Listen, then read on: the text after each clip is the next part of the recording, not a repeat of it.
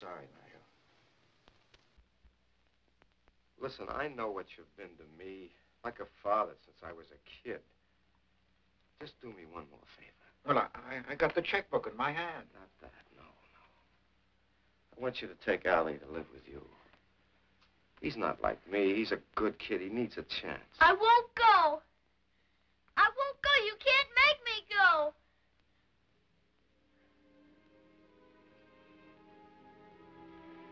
Come here, son.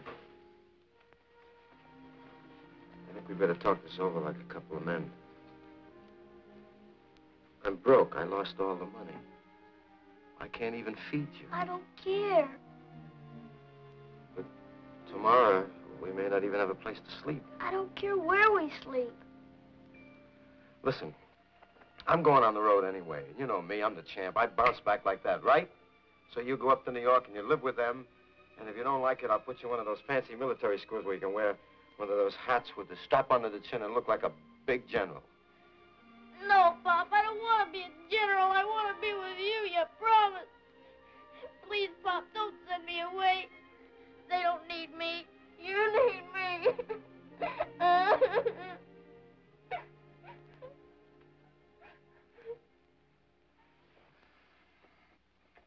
Did you get the idea? I need you. I need you like I need a hole in the head. How can I operate with you around? I lost Shirl, I lost the hotel, I'm broke. Only because I had you on my back all the time. That's why. That's why I couldn't operate.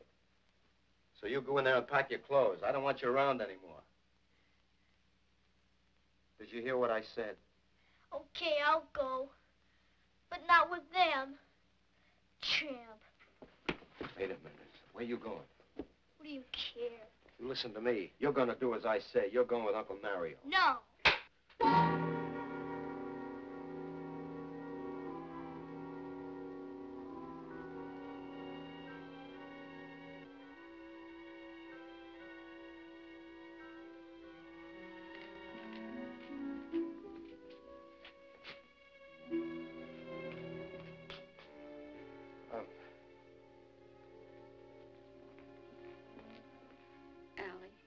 He's a little boy at 41 years old, and you're a grown man at 11.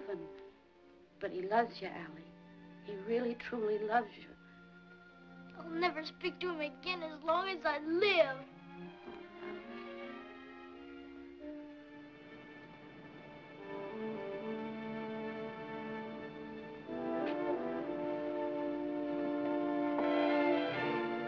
You crazy roughneck bum.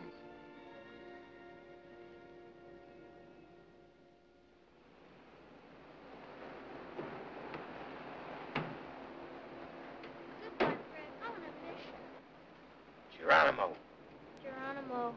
It was sweet of you to come and say goodbye, Mrs. Rogers. I really mean it.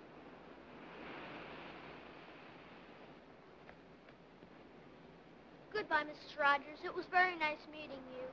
Goodbye, Allie.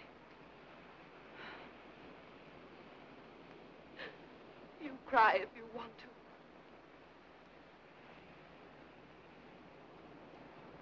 Come on, Allie. Get in the cab. Mario. Where is he?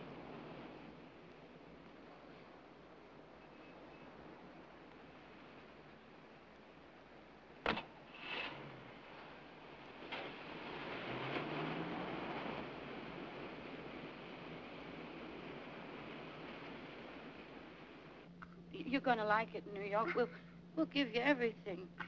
Allie, please don't worry. Yeah, don't worry, Allie. We'll give you everything. Fine, great. Who's worried about my brother? Didn't even say goodbye. Goodbye to what? Did you see him back there?